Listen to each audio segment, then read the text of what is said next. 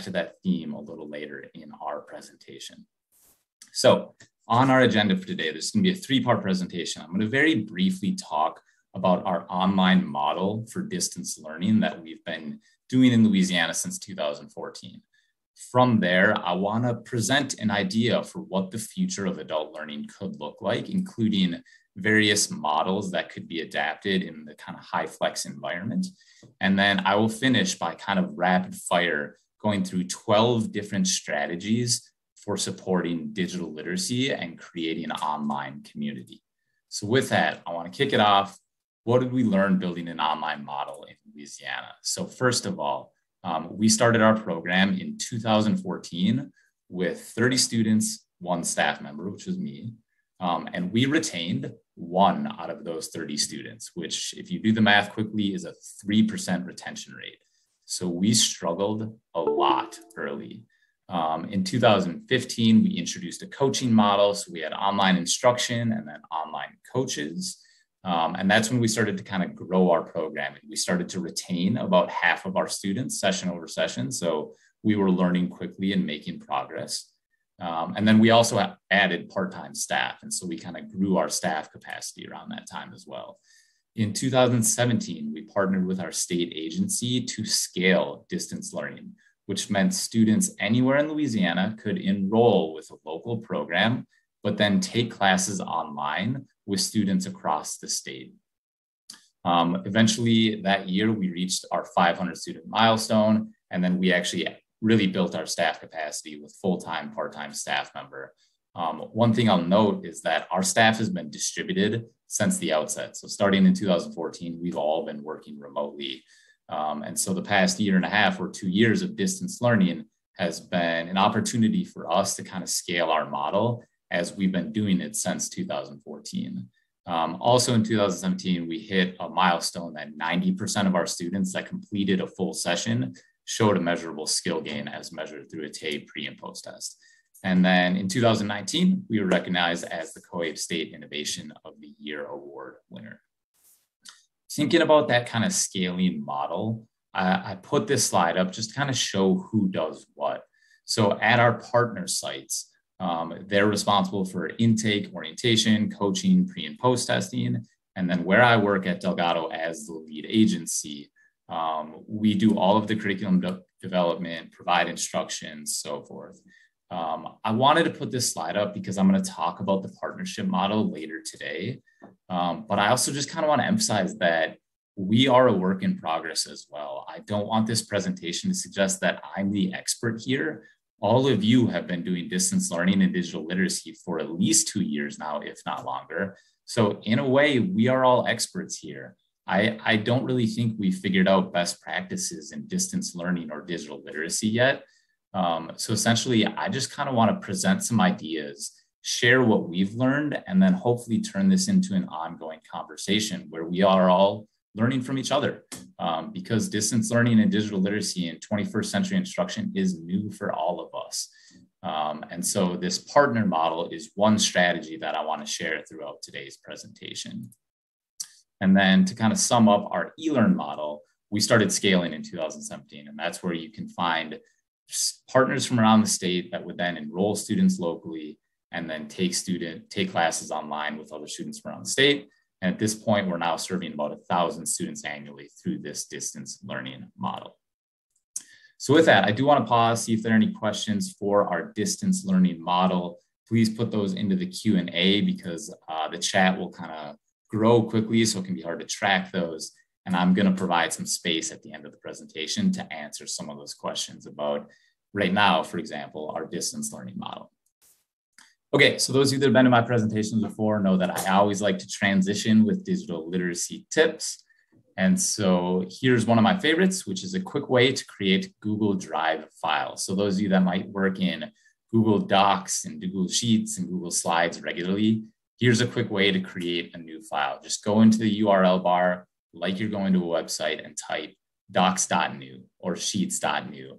I encourage you right now, if you're on a computer, open up a new tab with that keyboard shortcut, Control-T or Command-T, and try creating a new file. Just type docs.new or sheets.new or slides.new, and it should automatically create one of those files. What's kind of great about this is if I'm in a meeting and I just want to jot down some quick notes, I can just open a new tab and type docs.new and instantly create a new Drive file. So open a new tab, jump into the chat, let me know if these shortcuts are working. Sites.new, forms.new, slides.new, docs.new, the entire Google suite should work with this shortcut. Okay, transitioning on, I want to kind of present an idea for how to explore potentially an evolved instructional model for adult education. So a common question that I get in my adult ed classroom is, how do I blank? How do I bold this sentence? How do I insert an image? How do I take a screenshot? How do I cross cancel? So kind of thinking in that math classroom, I often hear students say, hey, show me the steps. This is a form of dependent learning where students need direct instruction in order to get started solving a problem. So how do I blank? Please show me the step-by-step process for how to take a screenshot, for example. But the challenge with dependent learning is that digital tools are changing so quickly. You know, what you can see on screen right now are a few different headlines just from the past month or so of feature updates on Google and Microsoft products. Kind of put another way, technology is changing too quickly for us to focus on the steps. Let me give an example. If I'm teaching a student how to use Google Maps and I say, hey, here's how you step-by-step find the biking directions on Google Maps, that process may change tomorrow because there could be a new feature or a new interface or a new process for how to do something. So kind of simply put, there's just too much content to cover to focus on dependent learning. It's not a sufficient instructional method for teaching digital literacy. Continuing on with some of the challenges that we see in adult education, nationally, 80% of our staff are part-time. And on top of that, a lot of our staff are not confident digital users. Our staff are learning new digital skills alongside students. So if we think about what we're asking our staff to do, we want them to write curriculum, learn how to teach online, build relationships with students, and as we saw in the last slide, cover a lot of content. Additionally, we know that adult ed students enter our classrooms at different levels and have different needs. So a traditional one-size-fits-all instructional method isn't going to work for a multi-level classroom. Furthermore, a recent study asked students how they typically learn. And you can see on screen, they were given different options like hands-on projects or group projects or independent study. And unsurprisingly, we found that the most common method for instruction was still lecturing. But we can see from the data that students themselves aren't looking for lectures. They're looking for more active learning experiences. And then interestingly, there was a study that explored the efficacy of 3 different instructional methods. One was lecture-based with 1 teacher, 30 students. One was mastery learning, still with 1 teacher and 30 students, but students had to demonstrate proficiency before they made progress to the next unit. And then the last was individual tutoring, which was 1 teacher and 1 student or a small group of students. And unsurprisingly, the individual tutoring was the most effective method. And that probably, you probably could have guessed that by thinking like, yeah, of course, if I could work one-to-one with every student, it would be the most effective method. But we don't really have the resources to really give every student an individual tutor. But what I find interesting is that mastery learning itself was also 1 full standard deviation more effective than a traditional lecture format for classes.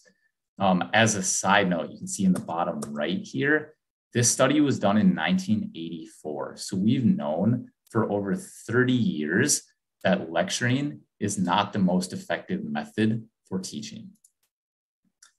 And then finally, a recent study put out by kind of World Education and Pro Literacy found that there's been a 30 to 60% drop in attendance during COVID.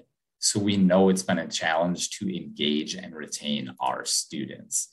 So kind of as a summary of some of the challenges that we are seeing in adult education, we know that students are entering our classrooms as dependent learners. They want to be shown the step-by-step process for how to solve a problem. We also know that technology is changing quickly and the rigor of the HiSET or the GED or the task has changed. And so the skills needed may not be sufficient with the methods we've used. Continuing on, our staff are part-time and not necessarily native to digital environments. Time with students is scarce and they are entering our classrooms as multi-level learners, but our staff are still largely lecturing, even though we know lectures and traditional models don't work. So the natural question here is, what do we do about it? So I would like to present a theory. I would like to present an idea that our goal in adult education should be to nurture independent learners. An independent learner is someone that can set goals, find resources on their own, ask for help when they need it, be confident when they make mistakes, reflect on their skills, and build new skills independently and collaboratively. So kind of simply put, I think our goal is to future-proof where our students and staff are able to continuously learn across a lifetime. And the challenge then becomes, great, that sounds awesome, but how do we do that?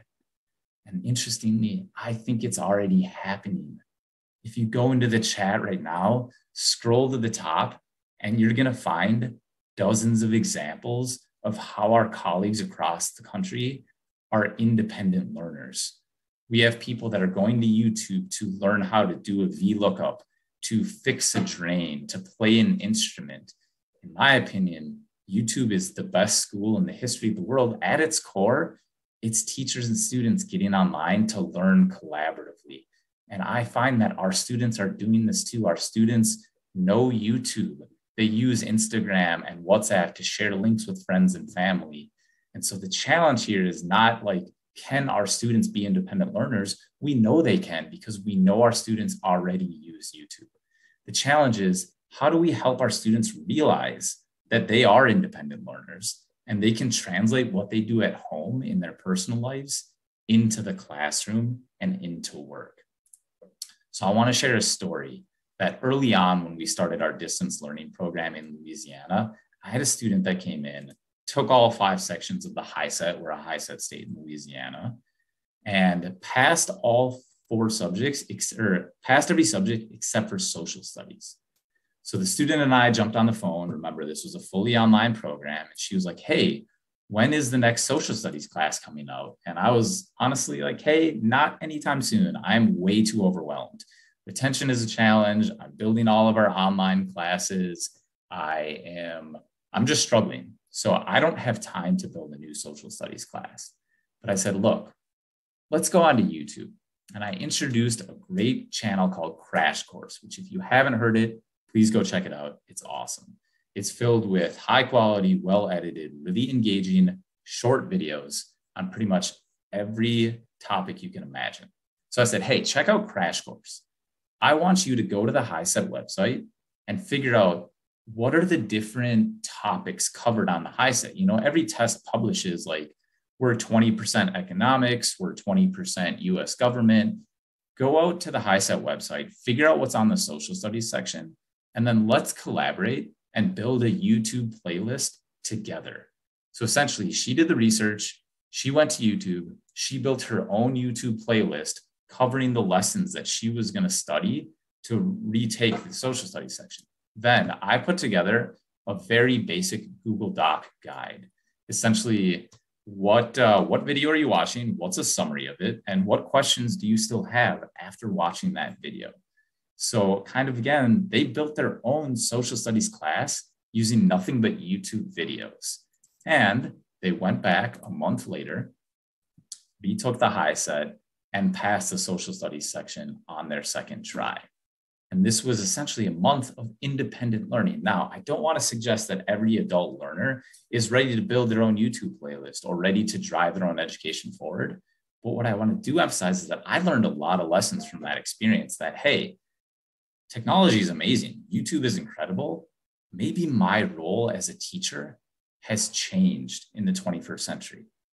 Maybe I don't need to write all of my content because YouTube has a lot of great content. Maybe students are capable of driving some level of their learning forward, but remember, the student wasn't doing that on their own. I was helping them. I was introducing crash course. So I had a great curated resource ready. I helped them set goals. I helped them structure their studying experience. So maybe my role in the 21st century has shifted. Maybe my role is no longer delivery of information, but helping students learn how to learn, helping students become independent learners that can drive their own education forward. So I want to talk about how we can start practicing this kind of independent learning in our own classrooms later today or tomorrow, for those of you that might have a class coming up. So at a very high level, as we looked at with the YouTube activity, content explanations or lectures can happen anytime now. And as we know, time in class with students is incredibly scarce. In my classroom, I only get to see my students twice a week, usually for an hour or 90 minutes per class meeting. And then that's it for the week. So maybe I see them 3 hours a week. That time is precious. So the first idea I want to introduce is, instead of using time together for explanations, direct students to those explanations before or after class. Now let's take this a little deeper. What can this look like? So first of all, blended instruction. Students can access lessons before and after class. So that could be a YouTube video that they watch right before class. Secondly, flexible pacing. Students can move back and forth as needed because the content's online. It's not like, hey, the lecture's over. You better have learned because tomorrow we're moving on to a new topic. And then lastly, mastery-based instruction. Students get credit not because of seat time in a classroom, but because they've demonstrated proficiency on the actual skills. I want to emphasize, this is not my model. I didn't invent it. If you want to learn more, please go check out modernclassrooms.org, and I'll talk more about why I like this model next.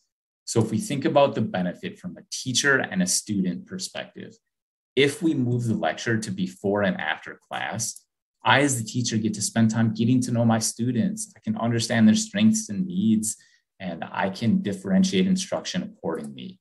Students can then use precious class time together, collaborating with peer learning and practicing difficult problems together. If we allow for more flexible pacing, teachers can differentiate. I can say, hey, I see that you've mastered this topic. Let's work on a stretch goal. I want you to work on a more advanced task. Or let's slow down and do a quick review of this concept together. Students can then also build independent learning because it's not up to me to tell the student when to move forward. They get to take ownership over that learning path. And then lastly, if we assess based on mastery, not on completion, I, as the teacher, get much more data because I can kind of really figure out what my students know and what they need to work on. And then students get to make progress based on when they've mastered concepts and they build confidence along the way. If this slide is overwhelming, that's okay. You can watch this again. You can check out Modern Classrooms. The biggest thing I want to emphasize here is that as we move towards this kind of model, it frees up everybody's time because students can learn anytime, anywhere, and our time together can be spent on the more valuable process of building relationships, peer learning, collaboration, and practical applications. A special note right now on mastery tracking. I'm a big fan of what a mastery tracker can do. I'm going to put a template into chat right now. Please feel free to make a copy of this and you can use it in your own classroom. But simply put, a mastery tracker is great for nurturing independent learning. And it can be a simple spreadsheet, which is just like, hey, here are the skills I've mastered. Here's what I still need to work on. What I like about this is that it kind of battles that attitude. Like students come in and it's just like, okay, what are we going to learn today, teacher? But when they have the information, they have to take ownership over it. It's something that they control. They sit down, they open up their mastery tracker, and then they make a decision about what they want to study and what they want to practice and how to work together with their student, with their fellow students, and with the teacher. I do also want to emphasize that when I think about a mastery tracker, assessments are important, but an assessment can be anything. It doesn't need to be a standardized multiple choice test. It can be a project, a problem set, an essay, a peer review, a class discussion, a self-assessment. There are so many different ways to measure learning that we should be thinking creatively about that, because multiple choices tests, A, our students are tired of them, but B, they don't capture the full learning experience. And so let's be creative in how we think about assessing and measuring learning. So check out that link in chat. That's a free mastery tracker that you can bring back to your own programs if you'd like. So when I think about, hey, what are my students going to do at home? What are they going to do together? The question I ask is, what are the things that can't be done alone? Watching a lecture on YouTube, that's something a student can do on their own. They can rewatch it a few times, they can pause, they take notes. That means that our time together in class is the opportunity to build community, to have conversations, to do the things that can't be done alone. Historically, teachers had to be the source of explanations because we didn't have the internet. We didn't have YouTube, but we do now. So at the very least, it's an opportunity to rethink, how do we spend our time together? What are the most impactful experiences that are going to be engaging for students so they want to come back to class? And then they can do the other things that they can do on their own at home and on their own time. So what does this look like? Here's a simple idea for getting it started. How about texting students a link? Say, hey, check out this video before we come to class. 5-minute video, just watch it. If it makes no sense, that's okay, because at least they have a foundation and they can come into the classroom with questions ready to go. So those of you that want to get started with this model, try this. Find a video on YouTube that you like that introduces the concept that you want to explore in class. Share it with students as a link, text it to them, email it to them, print it out on a piece of paper, and just say, hey, watch this video before you come to class. Then when they come into class, focus on the activities that can't be done alone. What are the interesting questions that students have? How can we pair them up for small group discussions and then report back on those conversations? So the idea with the YouTube video is just to get the lesson started so you can use that valuable time together for more different, interesting, and complex questions.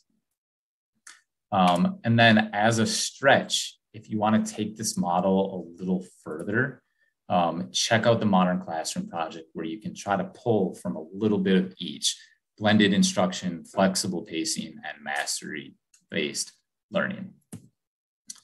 So with that, I want to kind of finish today's webinar by talking about 12 different strategies for how to start kind of engaging students in digital environments and helping support independent learning of digital skills.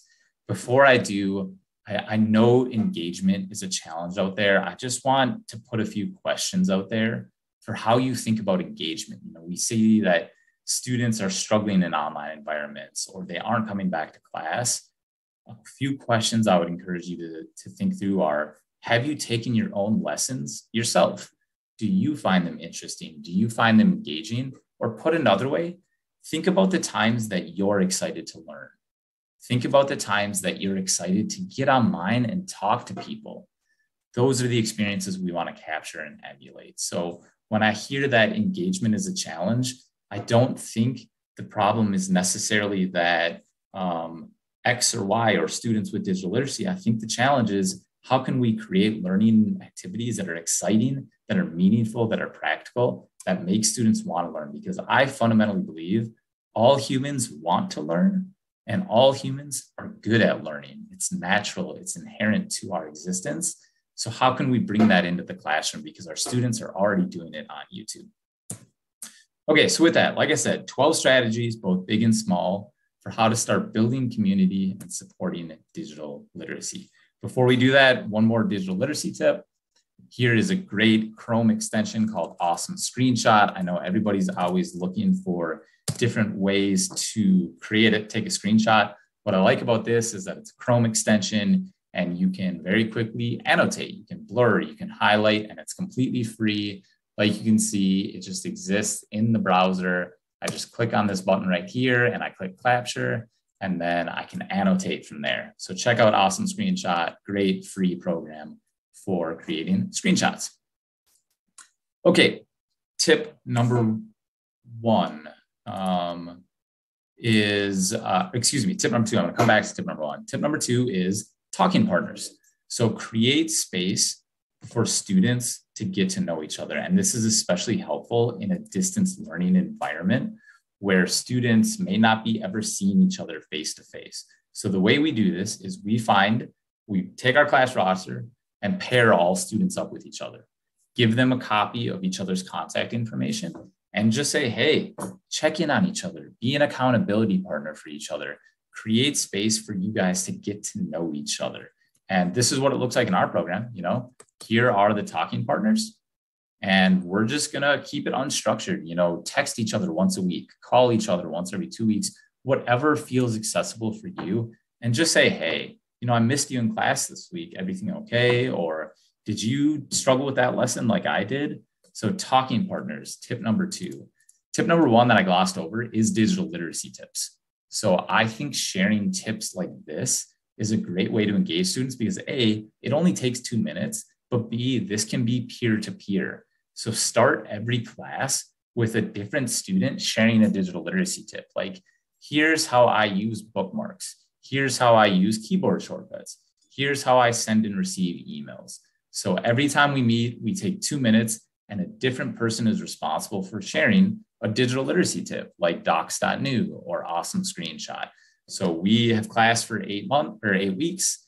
We meet twice a week. So there's 16 different digital literacy tips that, again, are short. They create community and they create an environment where students are seeing each other as experts and learning from each other. That's why I put digital literacy tips into my presentations, because I do this with students and it usually goes pretty well as we create space for us to learn from each other.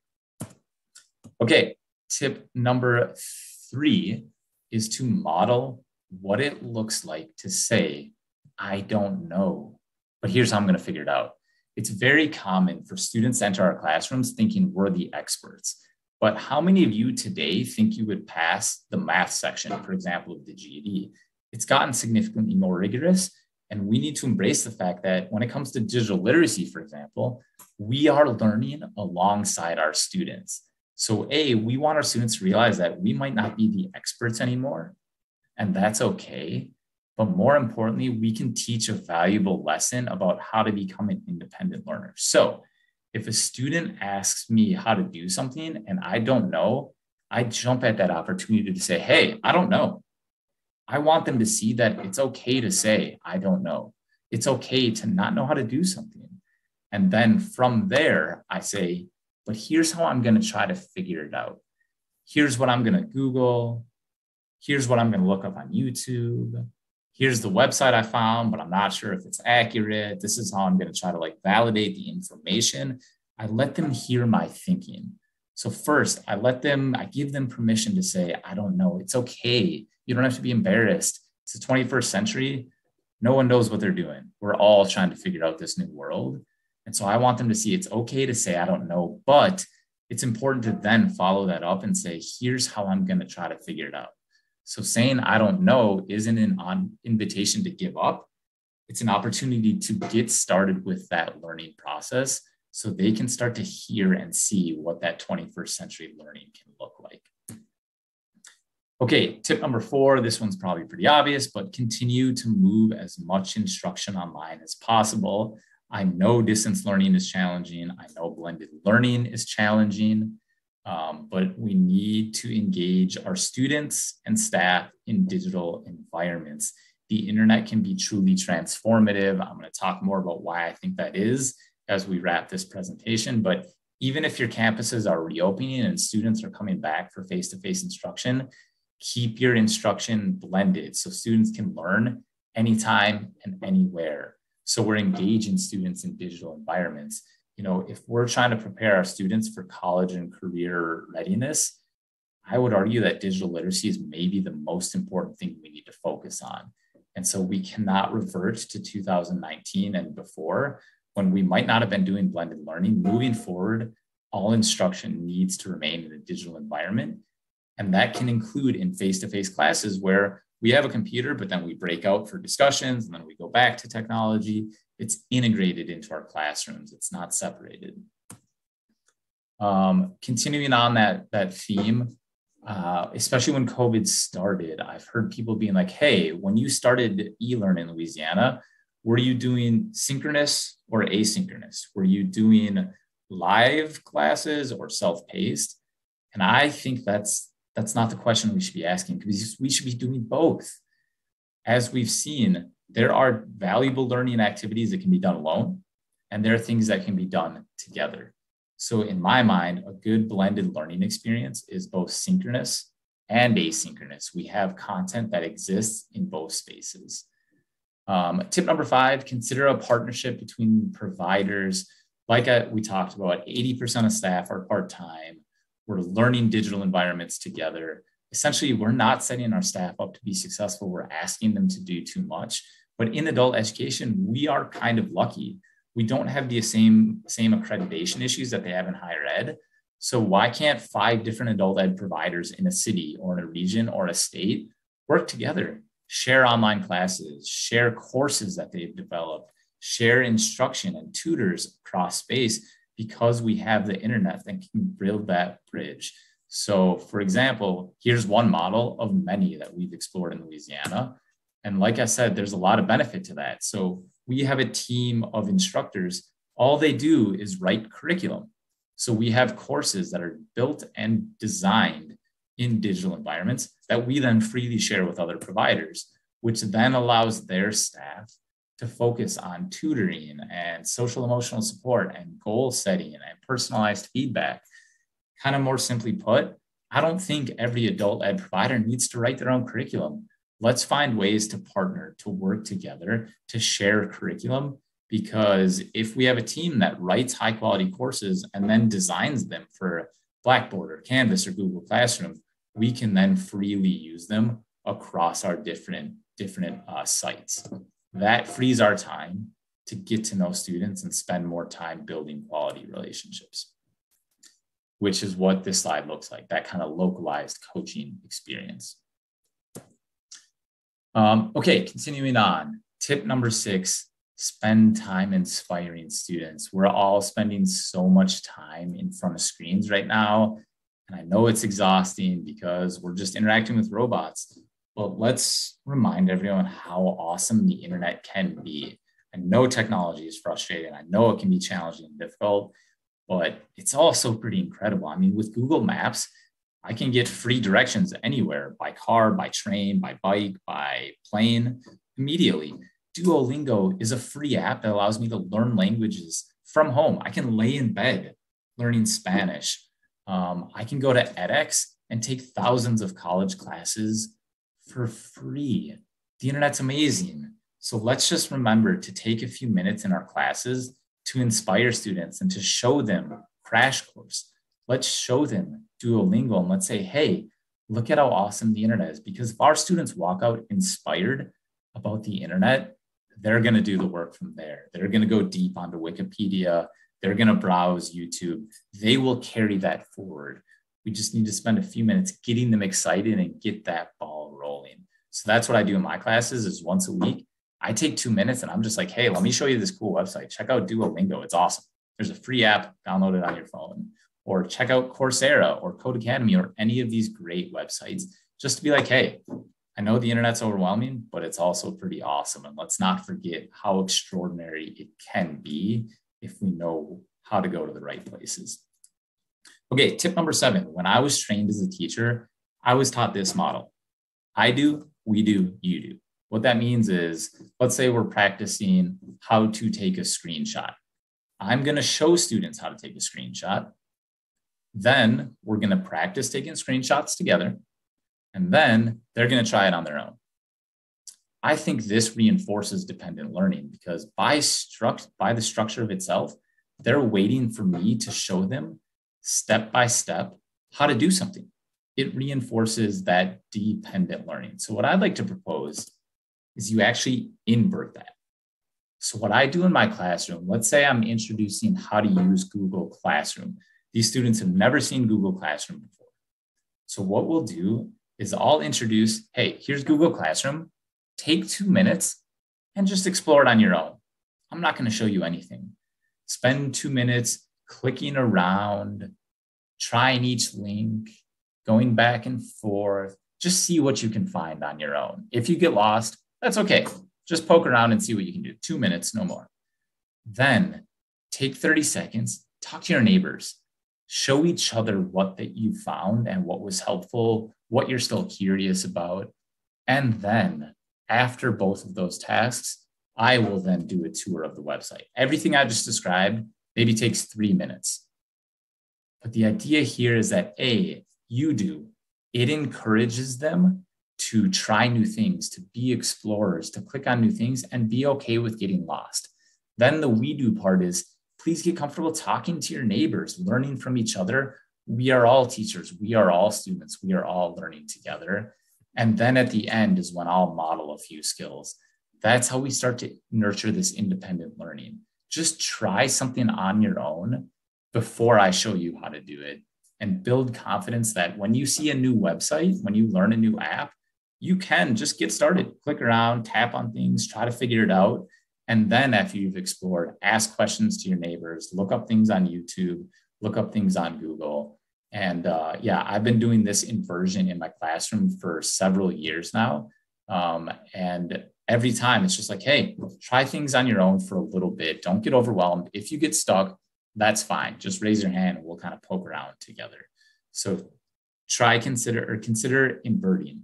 You do first on your own, then we'll do it together. Then I will show you how to do something. Okay, tip number 8, which is collaborative updates. Instead of using email for your program updates, use Google Docs. It's collaborative. Students can ask questions. So when we have a class homepage or when I want to share updates, I'll just send an email that says, here's the link. And then students can ask questions. They can post comments. It's a two-way conversation, which is similar to class number 9 or update number 9, which is do anything but email. We use Slack, we use Microsoft Teams, anything that changes it from like a top-down conversation to a peer-to-peer conversation. Tip number 10, this one's for staff out there. Get on Twitter, get on LinkedIn. I know social media can be frustrating, it can be overwhelming, but when I got on social media for my career, it transformed because I could now learn from a global community. A lot of these ideas that you're seeing in the presentation, I've learned from colleagues on Twitter that I've never met before, because it's great to learn from our colleagues locally. But remember, everybody around the country is struggling right now. We're trying to figure out distance learning. We're trying to figure out engagement. It's a challenge for all of us. So let's get online and build a community where we can learn from each other collectively. So I highly recommend jump on Twitter, follow CoAbe, check out who CoAbe follows so you can find more people that might be interesting, and just look for good content and start posting yourself, because it's a great way to create a global community of peer-to-peer learning. Tip number 11, remember to survey your students. Ask them what they like, what they find engaging. If you're struggling to find engagement, get students involved, because ultimately it's not what we find interesting, it's what's engaging and accessible for them. One note though is that if you are going to survey, make sure you share the results. There's nothing more frustrating to me than, let's say a company asks for my opinion, but then they don't tell me at all what they're going to do with that feedback. I get frustrated and I kind of give up on it. So when I survey students, I publish a report and I said, hey, here's what I learned from the survey. Here's what we're going to do differently as a result. So in conclusion, I want to remind everyone, hey, we're all teachers. We're all students. We're all learning together in the 21st century. Ultimately, I think we need to rethink our core model of what a teacher looks like and how we're engaging students and the staff in a way that really prepares people for the future of work, for the future of learning. Quick summary of just kind of some where to get started ideas. Focus on the growth mindset. It's okay to make mistakes. We want to model what it looks like to say, I don't know. Move the lecture to before and after class. You can spend time together on the much more important task of relationship building and peer learning and so forth. Start anywhere. There were probably 20 different ideas in this presentation. If one idea was exciting to you, that's awesome. Run with it. We can't fix the world overnight. Start small, expect to make mistakes. Remember that when we started our distance learning model, we retained 3% of our students. We were not doing well. The key was to keep learning, keep talking to students, and remember that our North Star is aspirational. We're never going to kind of be perfect. So we're just kind of constantly trying to get a little bit better over time and grow from there. There's some great resources that I've curated here in case you want to check these out more. These will be in the slides and in the follow-ups. You can check those out when you get a chance. Just a quick overview, Modern Classrooms, where they have a free class where you can learn more about kind of mastery learning, flexible pacing, and the blended classroom or high flex classroom. And then a few articles that kind of look at how to get started bringing that mastery learning to your environment. I will finish by saying that this year I partnered up with someone and we started a new website, communitylearningpartners.com. And we'd be excited to talk to you if you want to look at curriculum development, professional learning like this, technology integration projects, and or data dashboards. So please feel free to kind of get in touch at communitylearningpartners.com. And of course, I'm going to finish with one more tip. So those of you that use Google Drive a lot, it can be frustrating to search through how much content we have in our drives. So did you know that you can just view all docs at once, or all sheets at once, or all slides at once? Here's a great way to do that. You can put these search chips in. So you're just filtering by docs or by slides or by sheets, and it kind of filters out and it gives you the opportunity to see just those files themselves. So with that, I just want to remind you, hey, you're all doing great. I promise you, engagement is a challenge around the country. None of us know best practices yet. So please try to stay positive. Take time to be proud of all the progress you made in the last year and a half. March 2020 was a challenge and we adapted, and it may not have been perfect, but we're learning. Our students are learning alongside of us. So please, if you have any questions, hang out, get in touch with any of my contact information on screen. I would love to hear what's working for you, what's not working for you, so we can learn from our mistakes and learn collaboratively. So I hope you found something today that's exciting, that feels good, and please get in touch. I would love to have a conversation after today. And I do see a few questions in the Q&A. So I'm just going to go through those one by one now. Do you keep the digital literacy tips? Cindy, yes. If you go, great question. Let me see how quickly I can find this. I post a lot of my digital literacy tips to my Twitter account. So if you go on to Twitter and go to my media tab, you'll see a lot of digital literacy tips like this. For example, how to make images look better in a presentation. So I put a lot of those directly on Twitter. Good question. What is the funding model for local sites versus lead agency in Louisiana? Great question. So students that enroll locally are treated as locally enrolled students. And then we at Delgado get supplemental funding from the state to provide those. But with that said, there's a lot of different ways to braid funding streams to make a partnership model work. And I'd be happy to kind of brainstorm with you. So simply put, local students are funded locally, and then we provide all the instruction, and then we do fundraising collectively and get philanthropic and corporate support. Continuing on, because as you mentioned, many of our volunteers and instructors are in the process of developing their own digital literacy skills. Do you have any recommendations for building these independent learner skills? Great question. Yeah, the first one is just do digital literacy tips. Start every staff meeting and require each staff to share a different digital literacy tip. So we start once a week, and today it's Joey's day. Next week, it's Shane's day. The week after that, it's Courtney's day. Just have everyone get in the habit of asking each other questions and sharing ideas. And then secondly, as another way to kind of nurture that, really focus in on what you want your staff spending to do. Because in my experience, a lot of programs are asking teachers to do too much, and it doesn't give them time and space to learn new digital skills. So what is the role of a teacher? Is it to write curriculum? Is it to teach online? Is it to build relationships? Try to remove as much as you can from their plate so they can focus on building relationship. What would you recommend for very low level ESL and digital literacy students who work at night and tired? I got to be honest, I've actually never taught ESL. My background in adult education is in like co-enrollment, so IET programming, and then GED, high psychology and career. It's all I've ever taught. So I have to defer to many other people because I can't. I've never really talked about, never taught ESL. I know nothing about it. For digital literacy, the biggest thing I'd recommend is try inverting instruction. Don't show students how to do things at first. Give them a chance to just play and be okay with making mistakes to nurture that growth mindset. Yes, it will be overwhelming at first. The first time you ask students to do something on their own, they're going to not do it. They're going to not try. But each time they practice, they'll get a little more confident. So you got to be ready for a little bit of pushback, and they might be a little frustrated, but over time, they're going to build confidence as those independent explorers and independent learners.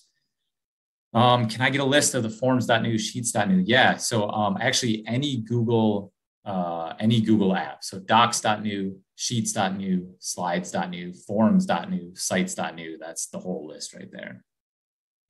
I have concerns about leaving the really low students behind while upper students make progress. How do I deal with this in your model? Yeah, great. So in my experience, high-level students are often struggling with confidence. They test at a high level, but they don't believe they're at a high level. I mean, how many of you have students that are ready for the GED, but don't think they're ready for the GED?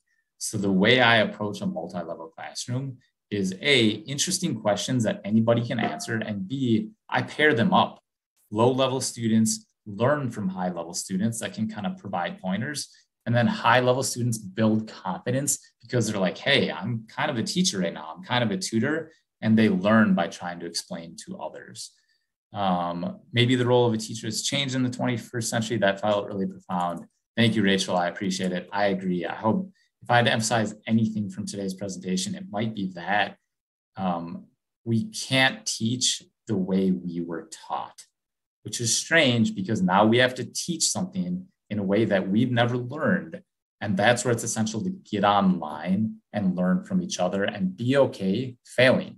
Try something new, see how it goes. And if it goes terribly, that's okay. Just reflect and see what you can learn from it. And I see a lot of people saying, will this presentation be emailed? Yes. Please talk to Coabe. All the presentation materials will be available online. The presentation will be posted in addition to the recording, so you can check it out all there.